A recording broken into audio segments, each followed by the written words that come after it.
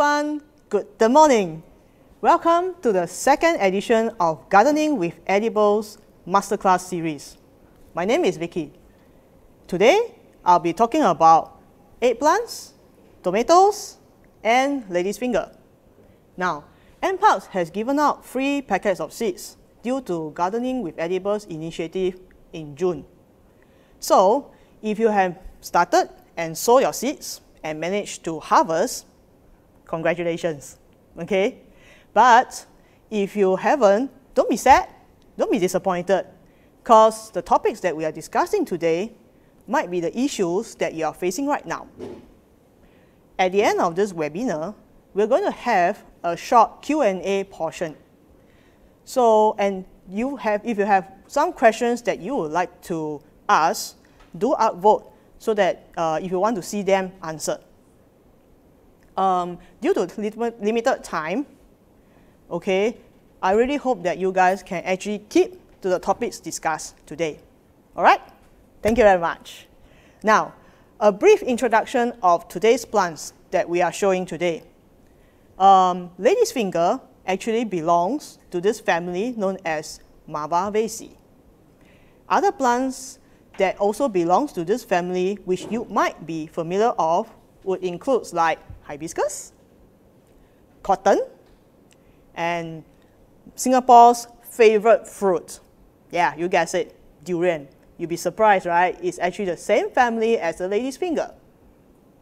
Next, we have the eggplants and the tomatoes. They might not look the same or within the same family, but they are, okay? They belong to the same family known as Solanaceae. And other plants that also belong to this family would include potato, chilies. And recently, during my trip to the local supermarket, I encountered this special fruit that it also belongs to the Solanaceae family too. Does anyone has any idea what is this? Okay, answer revealed. This is known as pepino melon. Okay, you can eat this raw like any other fruits. Smells a bit nice and fragrant too. Okay, and it can taste, how it tastes? It tastes quite refreshing and resemble honeydew, in fact. And when you cut this open, it actually resembles a cross-section of a pear. So it looks like a melon from far too. That is why sometimes we also call this melon pear. And it comes with a Chinese name, which some of you might, when I actually revealed the answer. It's actually known as 人参果. Does it ring a bell? Okay. Now this only appears seasonally in a supermarket.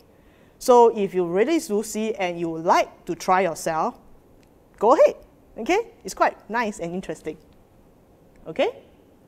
Now, I have a few cultivars that I would like to showcase to you guys. Cultivars which I have been propagating or cultivating in our nursery, in our Pasipanjang nursery. Okay, they actually ranges a diversity of sizes, shapes, and colors. So let's start with the eggplants, shall we? Okay, over here I have a plate of some of the examples of the eggplants. Now this is the common ones that you've seen commonly sold in our wet markets, in our supermarkets, right? This is the brinjal or eggplants. It actually comes with a lot of names. Can also call aubergines too. Okay, how do you cook it? I'm sure I don't have to tell you guys, right? Because you are much better off than me. Okay, the next one that I'm going to show is this tiny little thing. Okay, can you all see this? Okay, this is known as the turkey berry, widely used in cuisines such as the Thai green curry. Okay, and it's also used in other curries, in Indian curries as well. And because of the small size, look at this, very small. Okay, It is also called pea berries, like a pea from far. Okay. Next off, I have a photo attached. Now this is actually known as the bitter tomato. Bitter tomato, yes, can be eaten raw too. And it tastes like tomato, but of course it's not a tomato. That is why bitter tomato also called mock tomato. And when you taste this, it actually still tastes a bit slightly bitter, but of course cannot compare with our normal bitter gourd taste. Okay, and bitter tomato can also be used in stews, and as well as enhancing the curries too. Quite a lot of curries, yeah? Now the next one I'm going to show is this cute, hairy little ball thing known as coconilla. Okay? Coconilla on the surface, if you look at it carefully, is prickly. So yes, the answer is we cannot eat directly like this. What do? We just cut half, extract the fresh inside, and yes, you can eat it raw from there. Okay, and it tastes like sweet and sour fish, that kind. Okay, sweet and sour. And sometimes my friend actually use this to enhance their curry too, as a kind of condiment. Okay, so you can try it out. Because, and all these fruits, you can actually find them sometimes seasonally at our local markets as well as ethnic markets. So do go and try and find out. Okay, next, let's move on to one of my favorite. Ta-da! The lady's finger. Looks like my finger. Okay, now, lady's finger, over here I have assorted colors. First off, okay, I have this one, known as the greeny splendor. No, this is not the normal one that we've seen in our local markets. The one that we've seen in the local market actually looks like this. Can you tell the difference? Yeah? Some of you might have guessed it, yes. If you notice, the surface over here is smooth. Okay? Whereas for the one over here, the local ones, it actually has ridges as I turn around. So, can you guess the difference? Okay? Next off, I want to show is this silver looking, whitish looking lady's finger. No, this is not because of nutrient deficiency or lack of photosynthesis. This is the natural color. That is why it is called silver queen. And these are actually quite renowned for its flavor and fibrous texture.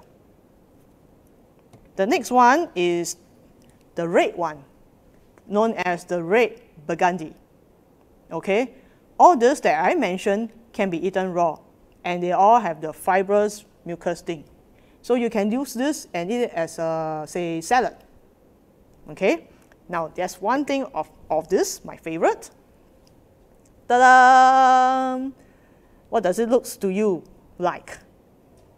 Small, fat-looking finger like my thumb. Okay, and it has a lot of ridges. All right, let me cut open and show you what it resembles at. I have the young one here. You do know how to choose a correct young lady's finger, right? When it actually bends, and that is, yes, is quite young and able to eat. Now, let me cut this. Okay. Can you see the edge of this plant, the lady's finger? What does it remind you of? The Star of David. So this is why this cultivar name has this interesting name called Star of David. It's like a star shining. Just nice, right? Christmas is around the corner. So you know what to do. Okay? Right. And you can eat this raw too. Smells nice also. Okay, enough of the lady's finger. Now we move on to the tomatoes. Now tomatoes, over here I have, yes, the cherries tomatoes here. Okay, these are the normal ones that we always sell in the local commercial nurseries. Okay, it ranges in size, of course. This is much bigger one. All right. Then we have the other one that is shown in the photo, because my existing one is actually green. So this photo actually shows the right one, known as the Mamande. It's a kind of beefsteak tomato. Now, beefsteak is actually one of the largest tomato varieties. Okay, in fact, it can grow so big as my palm. Okay, the diameter. And in the World Guinness Record, latest one in year 2019, the heaviest one actually weighs around 4.3 kg. That heavy, imagine that. Okay, now we jump from the heavyweight one to the lightweight one. We have on my left here, this compact, cute little tomato known as Vilma. Okay, and it has a very nice Chinese name too, known as 番茄小美人.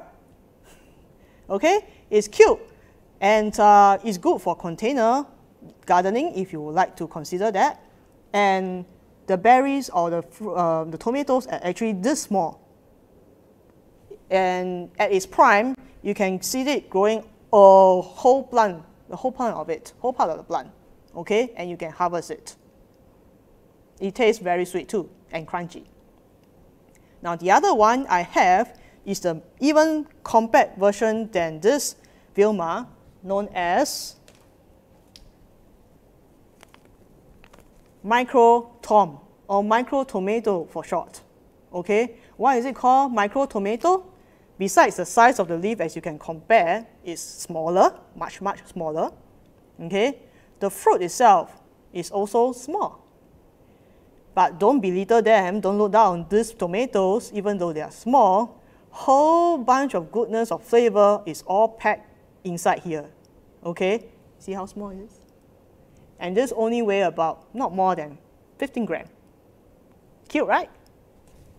I also find them too. Okay, enough of showing the cultivars. I'm sure you will be asking me this question. And how do I actually grow them so well?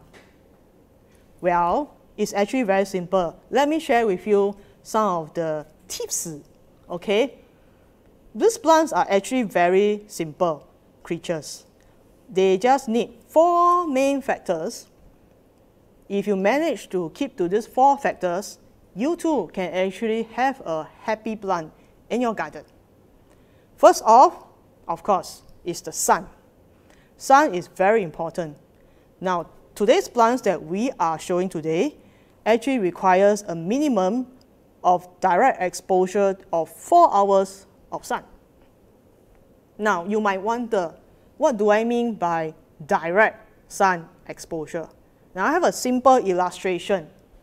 Okay, you can see, right, this is a paper that was being put under the table lamp.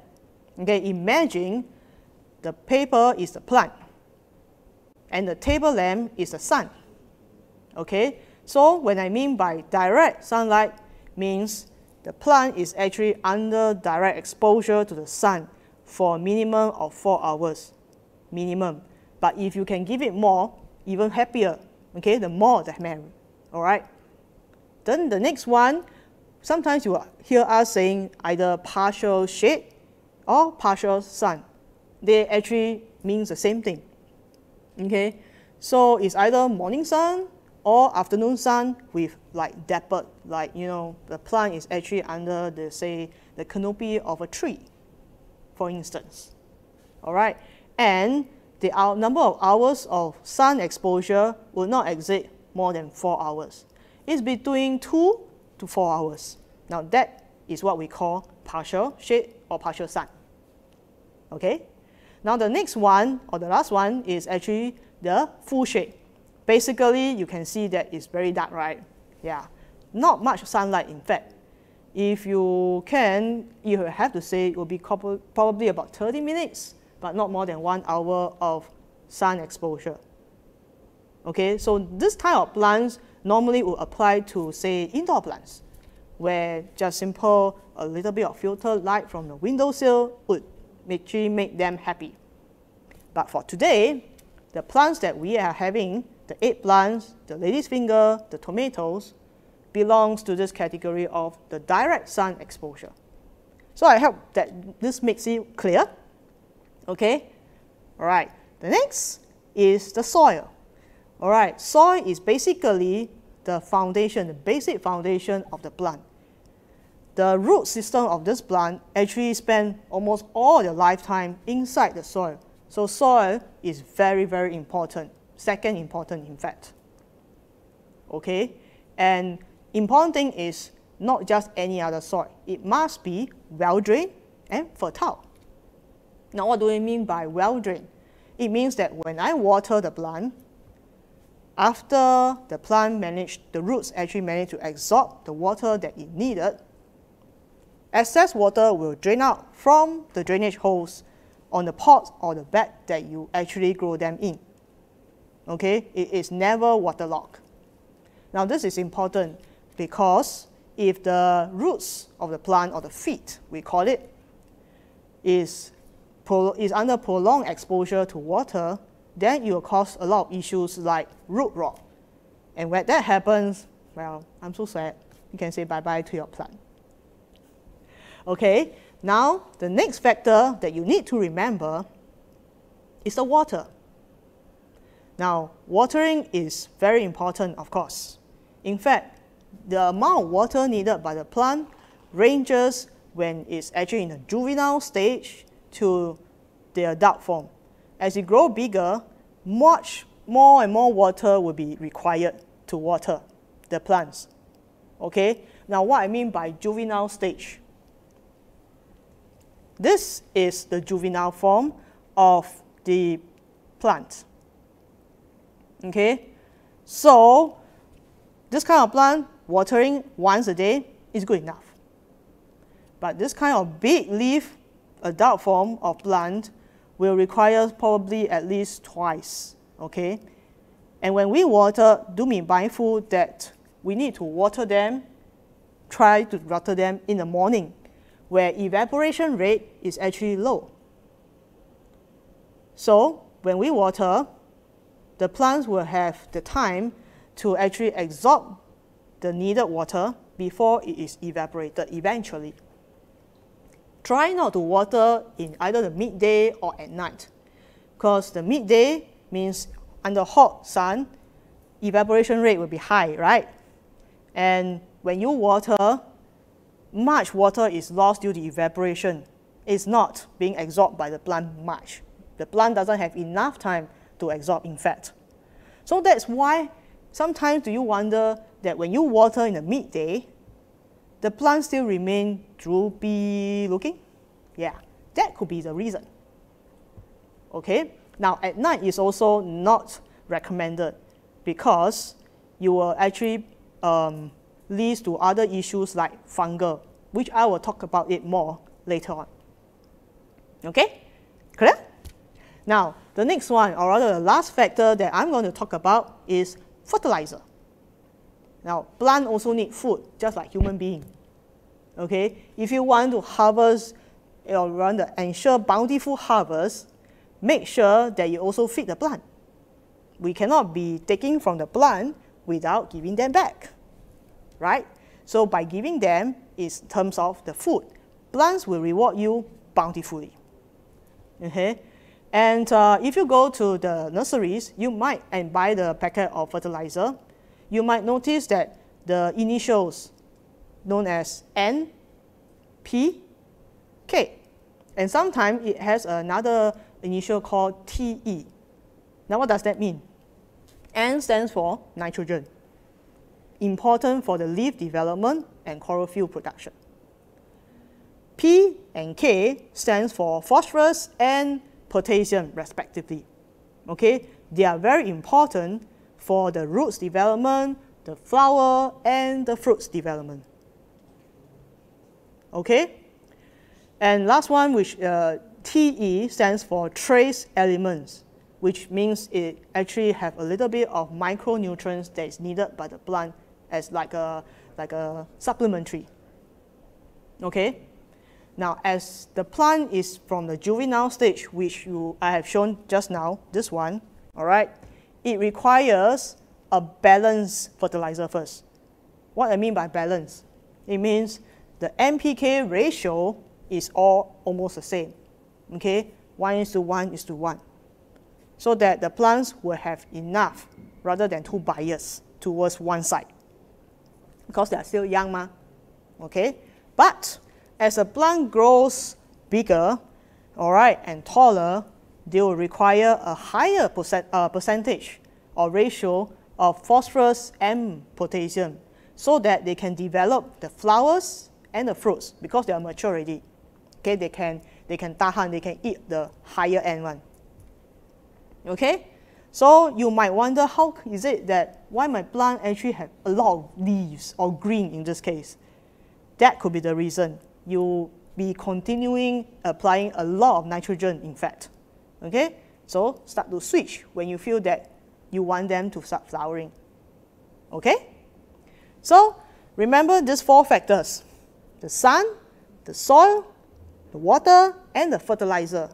You manage them, you will be able to let your plants grow happily ever after. Simple, right? I told you. Okay? Now, we have to start somewhere. You know, with all these plants, it just can't come out from its own. So, fortunately, all these plants can be propagated or can be grown from seeds. Okay? Tomatoes can grow from seeds. Lady's finger can also grow from seeds. All these are easy. And where do you get the seeds from? Okay, you can get these seeds easily from the local commercial nurseries or from reputable seed sources. Okay, and another thing is, if you already own a plant already, okay, you might want to consider stretching your dollar sign by allowing a couple of fruit to mature to a very ripe form. Okay, brinjal and tomatoes, just allow it to ripe so that you can actually harvest the seeds. Now, lady's finger, you can actually harvest such as this stage. Okay, it appears brownish. Yeah, it doesn't look appealing. Yeah, I know, but what is important is that you wanted to harvest this kind of seed pods so that when you pry open, okay, such as this, okay, you will actually generate these seeds that you can see here, black one.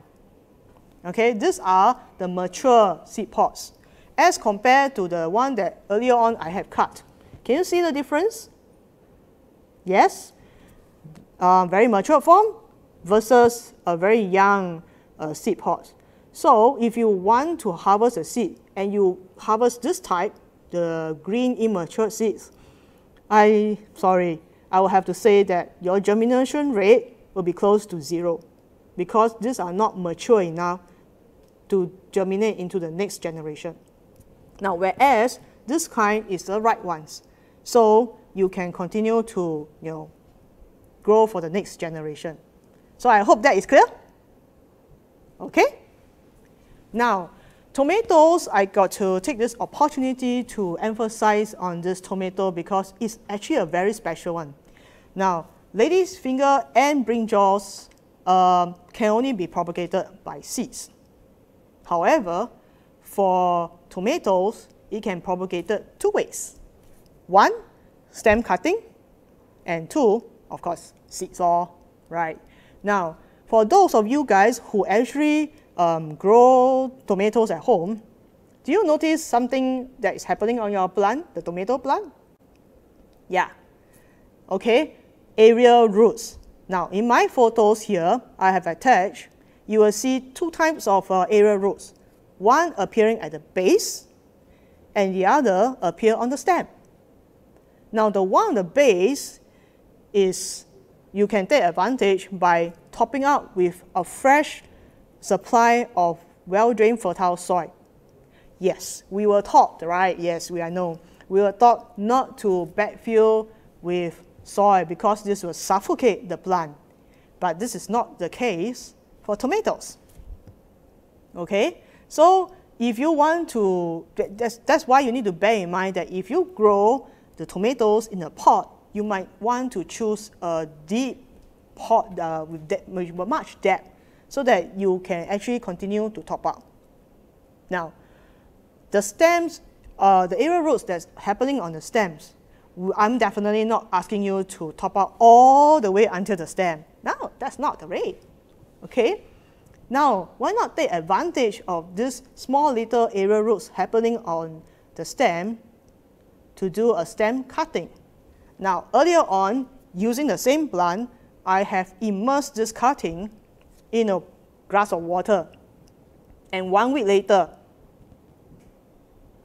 ta-da! Look at the gorgeous, nice-looking roots. It's massive. Okay? And you can see that this is exactly the same plant as the photo show.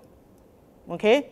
So at this stage, you can choose either to transplant this seedling or cutting, this cutting, to a pot of another new fresh pot of well-drained fertile soil, or you might want to consider planting this at the in a hydroponic system.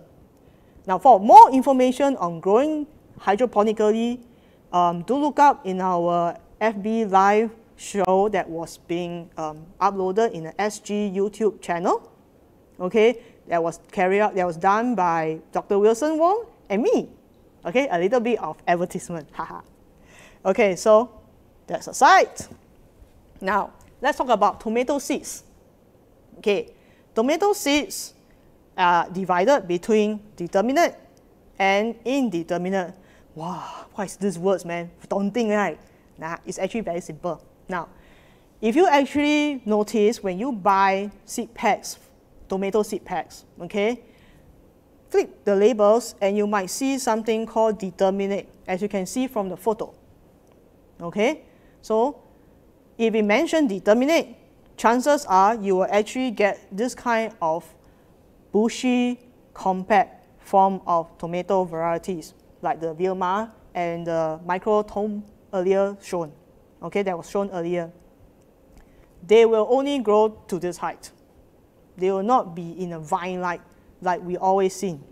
Okay, and the fruits will just appear all at one time.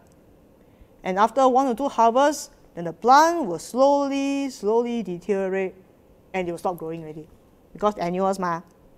Okay? Indeterminate are the ones that we always seen in the commercial nurseries, which is like this one, the vine-like tomatoes. Okay? They grow as high as they can, as high as possible whenever the support is. Now, talking about support, just want to specially mention that tomatoes actually are weak vine. Okay? So they cannot support by themselves if we do not create the staking. Okay? So if you want to know more about staking, again, do look out in our gardening resources and the YouTube channel. Okay? Yes, and tomatoes, for the vining tomatoes, okay, some packets will actually, seed packs, will actually indicate how high you need to allow these vining tomatoes to grow before they can start to set flowers and fruits. Okay, do look out. But generally, okay, these vining tomatoes have to grow to a height of between 1.5 to about 2 meters before they are allowed to set flowers and fruits. Like you can see here, is my height about 1.5. Okay, they already start fruiting already. So you might wonder sometimes, why is it that your tomatoes didn't fruit at all? Is it because you don't allow it to grow higher? That could be the reason. Okay? Now, after sharing all those things, the propagation part and all that, let me also share a little bit of tips to actually take good care of them. Okay? Now, let's talk about watering first. You actually realize that I emphasize a lot on watering, right? Yeah, because watering is very, very important. As we grow bigger, you cannot actually ignore the fact that you don't water. They need a lot of water. So, but right now, I actually wanted to point out that I have seen some gardeners, okay, like to somehow have a tendency of bathing the entire plant. Okay, it makes them feel good because somehow they think that the leaves get water, they will grow faster. The stem have water, they will grow faster. I'm sorry. Okay, that doesn't happen. Okay, if you allow the water to be exposed on the leaves for a long period of time, fungal issues will start to happen. Now, what kind of fungal issues do I mean? Now, I have some photos for illustration. Now, here are some of the spots that you can see. Do they look familiar to you? Black spots appearing on the lower leaves, black spot appearing on the upper leaves of the ladyfinger. And you can also see yellow spots appearing on the brinjal leaf, in fact. Now, these are all because of incorrect watering techniques. Then what can we do? Of course, just very simple, just concentrate your watering at the base. Will do already. Very easy, right? Yes. Don't water the whole entire plant. So meanwhile, what can I do with the spots leaves? Cut them away. Yeah, simple. Okay. Now, since we are talking about watering, okay, let me ask a question to you guys. Let me pose a question first. Tomatoes is suffering from something. Can you notice the crack here? Yes? So can I have a poll as to how many of you actually have the same experience as me? Just a simple yes or no, all right? And let me know whether you actually experienced that.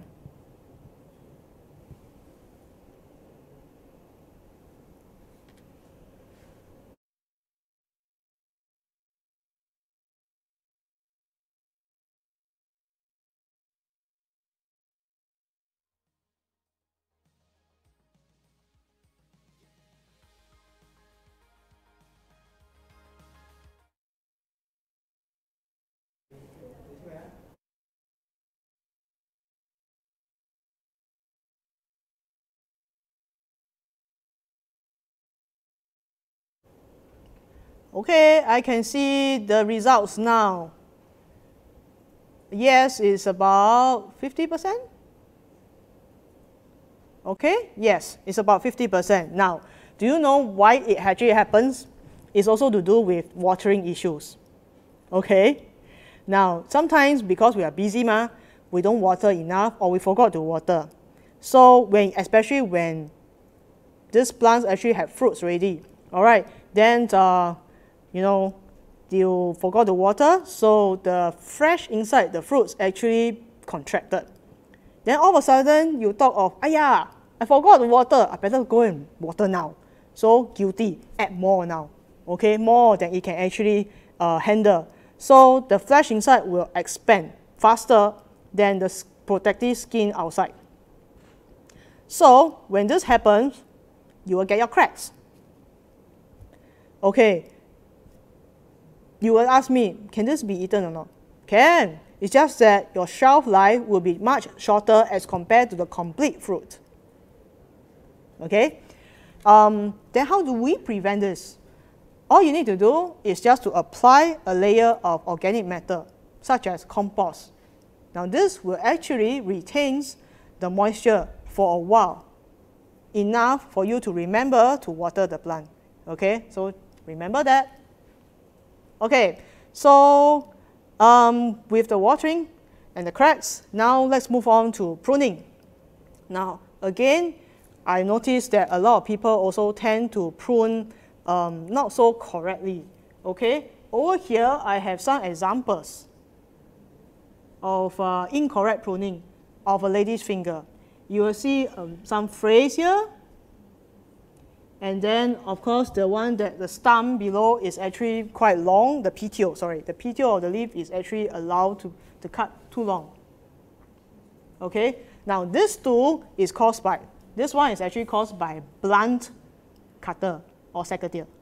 And this one is, we don't dare to prune too near to the node. I do hope that you guys know what's a node, right? Okay, so leaving this long petiole stem. Okay, this tool method is not recommended. Why? Because this will actually allow the pests to have the opportunity to affect your plants. Okay, because of the openings, okay? So what can you do? Simple. Always make sure you have a pair of clean, sanitized cutter, all right? And then try to prune next to the node here, as close as possible. Can see? Okay, and when that do, it's short enough. So the plant will not suffer much. Okay, so this is generally how you guys would need to do pruning.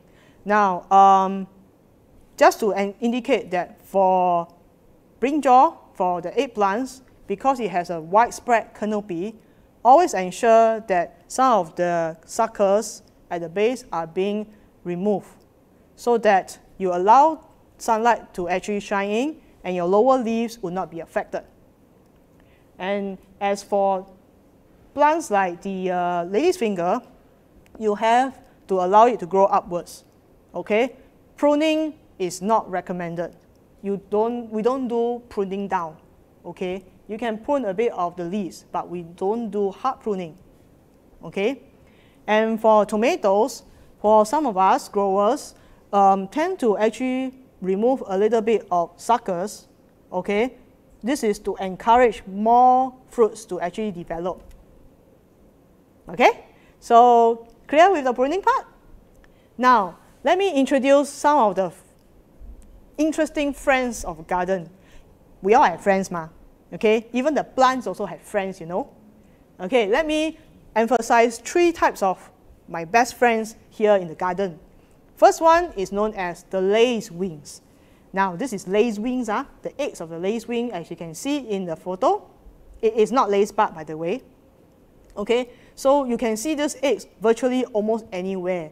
Okay, it lay their eggs on the surface of the leaves, even on metal or wooden structures too.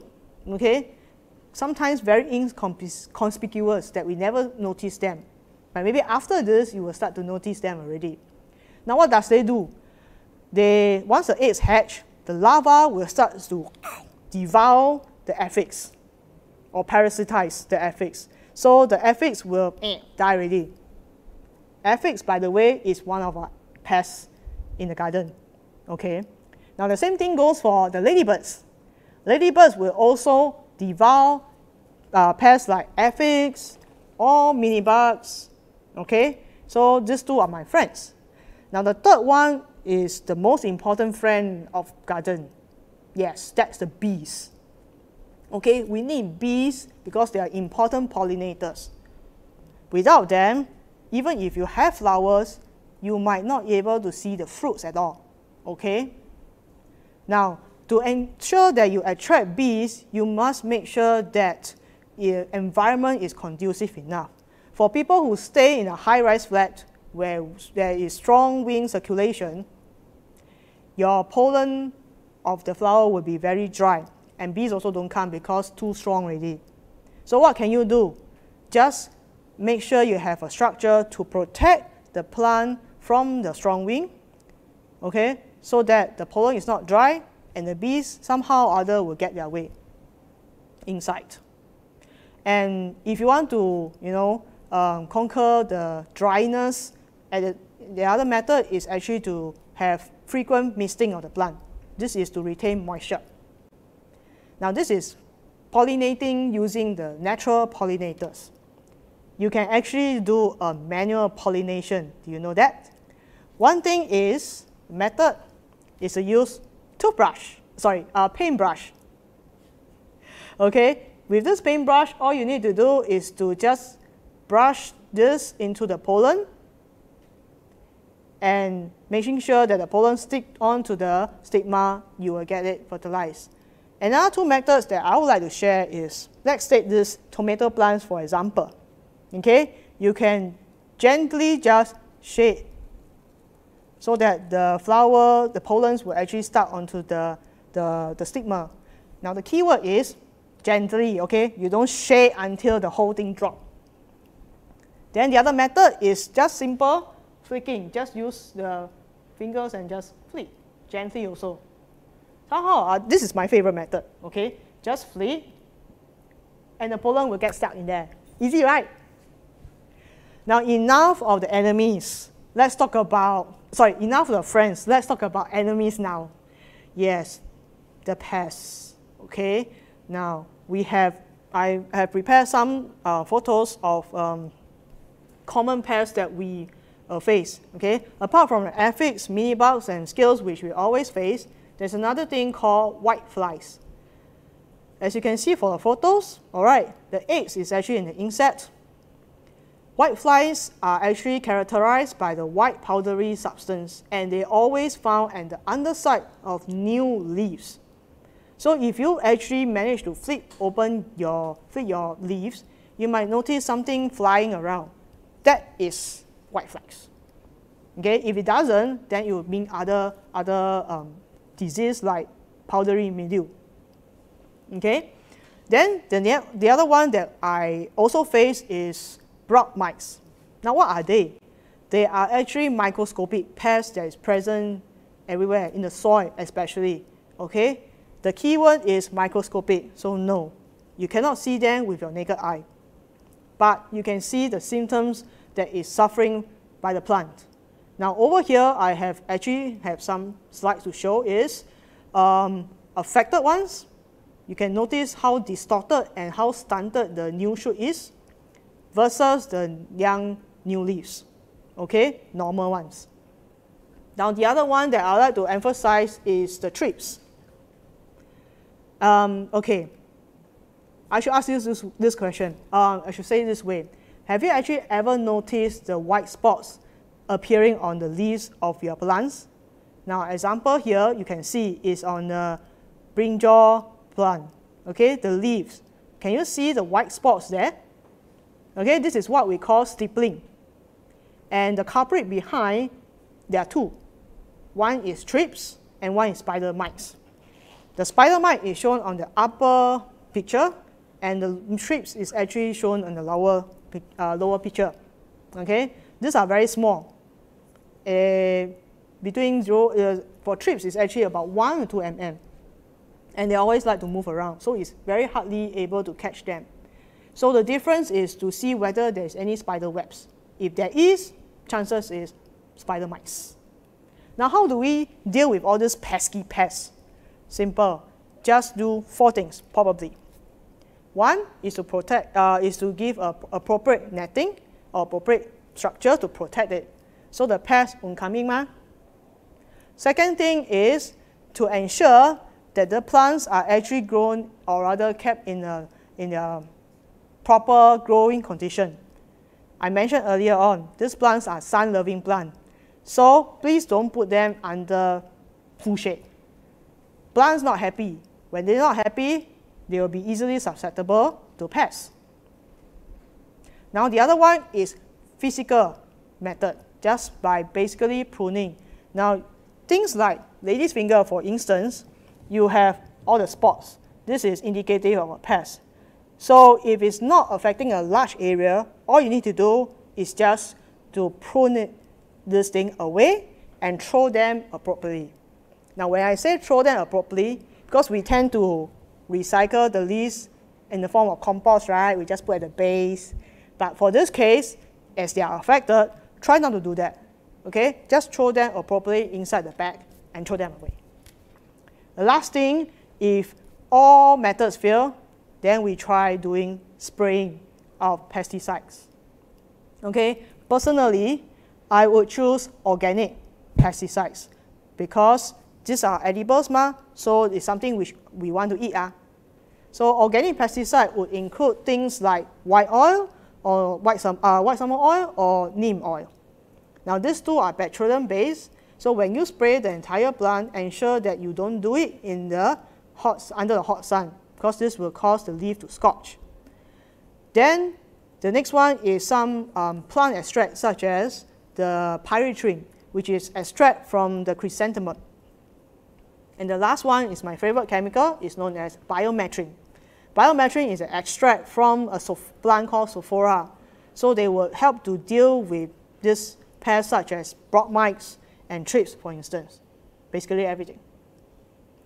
Okay, so with that, let's go on to the next, the one that you like, the Q&A portion. Now, before I move on to the questions, I have two questions that quite a lot of people actually been asking me. So let me address that first. The first question is, as my lady's fingers plants grow taller, the lower part of the plant do not have any more leaves. Why is this so?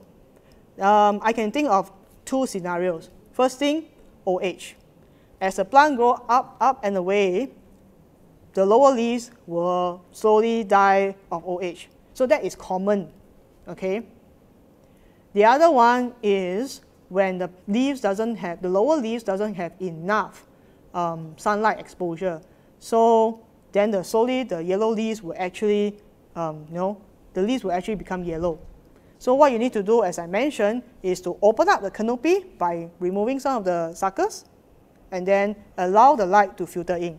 So that will solve the issue. So depending on which scenario that is. Okay? Now the next question, white powdery substance appeared on my eggplant leaves. So what is this and how do I avoid getting? Now, as I mentioned earlier, if the white powdery substance appearing on the leaf flies, chances are that is white flies. So just do the methods which I mentioned. But if this white powdery substance doesn't fly at all, it's actually known as this fungal thing called powdery mildew, okay, due to low light and high humidity. So what you can do, you can actually try, if it's not too invasive, try to prune the affected plants and throw them away immediately. If not, you can actually spray the plant with fresh milk. Okay, how you do that? Do look up in our gardening resources for the exact concoction. So I hope that this is okay. Now, let's see what are the questions that we have. Okay, why flowers tend to drop just before they open? Is it lack of some kind of nutrients? Help. Okay. Now, flowers tend to drop when they might not receive enough nutrients to boost them up. Okay, remember for when they are actually flowering, they need a lot of energy. So chances is probably we don't apply enough fertilizer, especially the phosphorus and the potassium part. Okay, but when we apply fertilizer, do remember, don't apply too much. Less is more. So we can apply in a smaller portion and yet at a more frequency. Okay, so I hope that helps the question, your answer.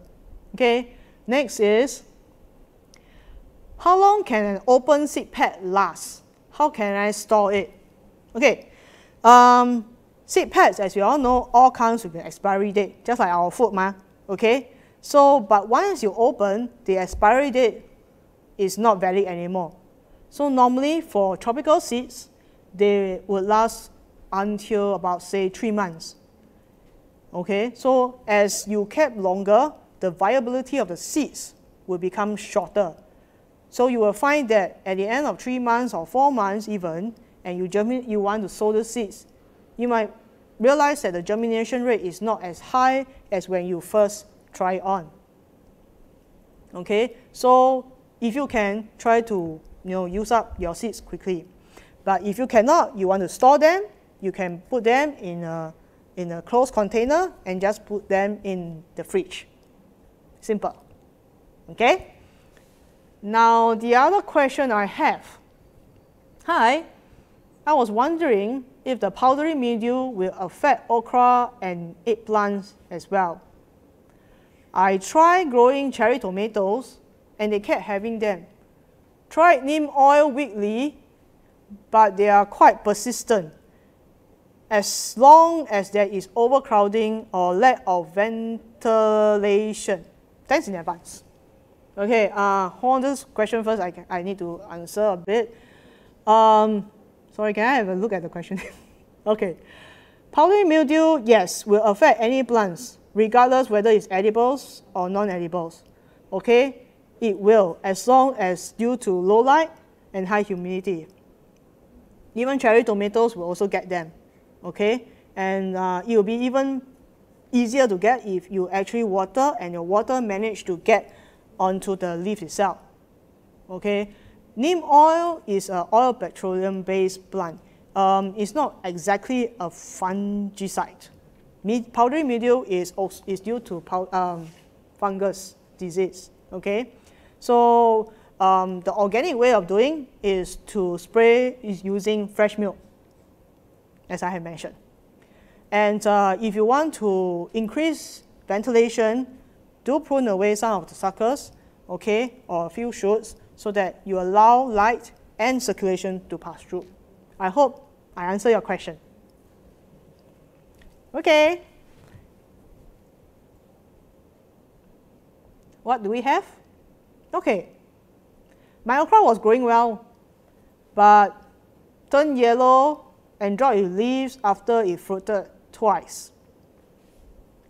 Even the tiny shoots turned brown. Okay, could it be that it had reached the end of its lifespan?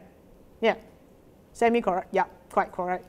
In fact, plants like all these are annuals. Okay, especially okra, tomatoes, eggplants, all this will grow at a certain lifespan. That is what I mean by annual. Once it fruit, you having 1 to 2, maximum 3 harvests, and that's it. Okay, it will start to deteriorate. So yes, it will start growing. So quickly, if you can, if you have some seed pods or fruits on your plant and they have matured seeds, do harvest the seed to grow for the new generation, the next generation. Okay? I hope that answers your question. Now, the other one I have, okay, how do I get rid of aphids naturally without harming my tomato plants? Okay, aphids, if you can, of course, if you have friends, don't chase them out. The friends like, the ladybirds, yeah, these are our friends. But if you have a quite of aphids issue, which actually, normally at the tips, right? Yes. So if you want, you can use water to sort of, wash away some of the aphids, or use your hand to rub it to get rid of the aphids present. Okay, this is actually one of the physical method of removing aphids. Then we actually move to use neem oil or white summer oil. Okay, to biochemical pesticides to actually eliminate whatever AIDS that's being present in the plant. Okay, so I hope this will answer your questions. What are the best varieties of tomato for Singapore climate?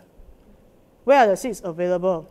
Varieties of tomato here in Singapore, well, basically cherry tomatoes is one of them. The Vilma is one of them. All these are able to grow under Singapore climate.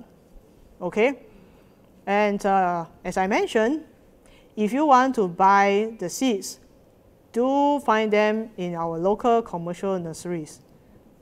Most of them will actually carry. Either that, or you can actually get them from a reputable seed source. Okay? Now, my tall okra plant attracts a lot of grasshoppers that devour the leaves. Any tips on keeping them away? Yep. Grasshopper is one pesky pest.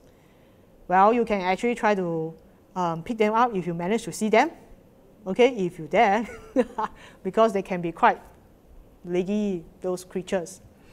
Now, but back to the point, to protect your plant, it's best to actually have a protective netting or a structure, okay? That way, the grasshoppers won't come and affect it, okay? And of course, making sure that your netting, the hole, is not this big, okay? So if you have so big holes, it's good as not having any netting. So try to use nettings which have smaller holes, like 0.2 mm size, for instance, so that will keep most of the pests away, okay? But do remember that if you do protective netting, make sure that no pest actually allows to enter when you try to do something to the plant. If not, then wow, the pest will be happily ever after living inside already, okay? Now, the next question that I have, how to get phosphorus? Blood and bone fertilizers are not available in Singapore. Well, phosphorus, yes, you can actually get it. Actually, you can get it from the local nurseries, in fact. They are not known as phosphorus, but they are called other brands like, things like liquid fertilizer, such as phostrogen, or some of the bone meals, it actually called by other names or trade names. Okay, so you might not find them, but in actual fact, they are available. In fact, now if you want to get phosphorus naturally, you might want to organically. You can actually add a little bit of, say, banana peels, for instance. Okay, but making sure when you do such organic waste, all right, they are buried deep inside the soil so that they don't prevent or attract other pests. And how about fish? If you actually keep fishes at home, you want to change water, right?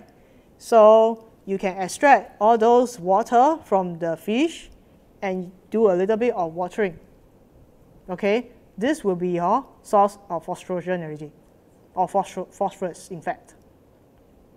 Okay, I hope that answered your questions. Okay, the next one, is it possible to grow tomatoes, ladyfinger, and eggplants indoors near windows? If grow lights are required, what is the intensity required for these plants? Now, first question, is it possible to grow these 3 plants in your windowsill? My question is, if your windowsill is able to allow the sun to filter in, all right, for at least 4 hours, then you're good to go. Okay, if not, I would suggest moving to a much sunnier place. If you want to use grow lights, the intensity you have to check, as each grow lights have their own specifications.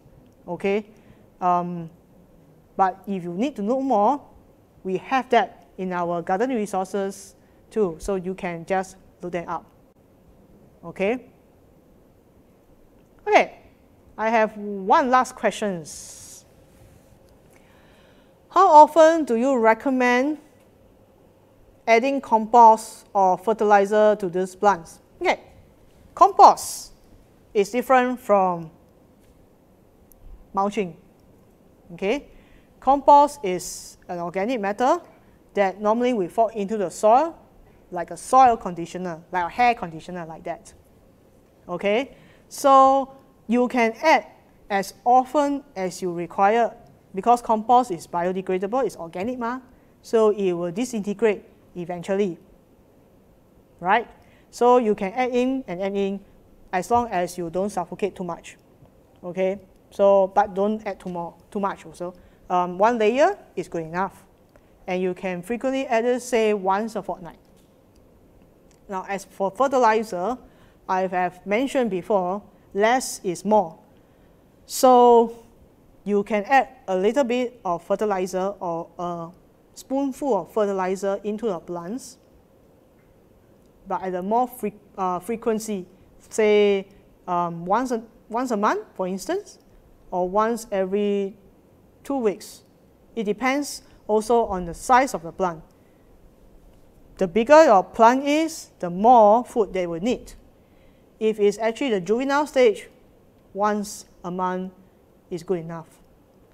And how much to add fertilizer, you have to look up for their label specification on the box itself. So I hope this actually answers your queries. And we have come to the end of this webinar. Thank you very much, guys, for the support for attending this masterclass series. I really hope that you find this useful, fruitful, and interesting. Okay? If you would like to watch again, it will be put up online in our Eggplants SG YouTube channel tomorrow. Okay? And if you would like to find out more about other gardening related matters, do look up in our Eggplants website. They have a bunch of information over there. So do look up. Okay? So with that, I wish everyone a happy, good weekend. Take care and stay safe. Goodbye.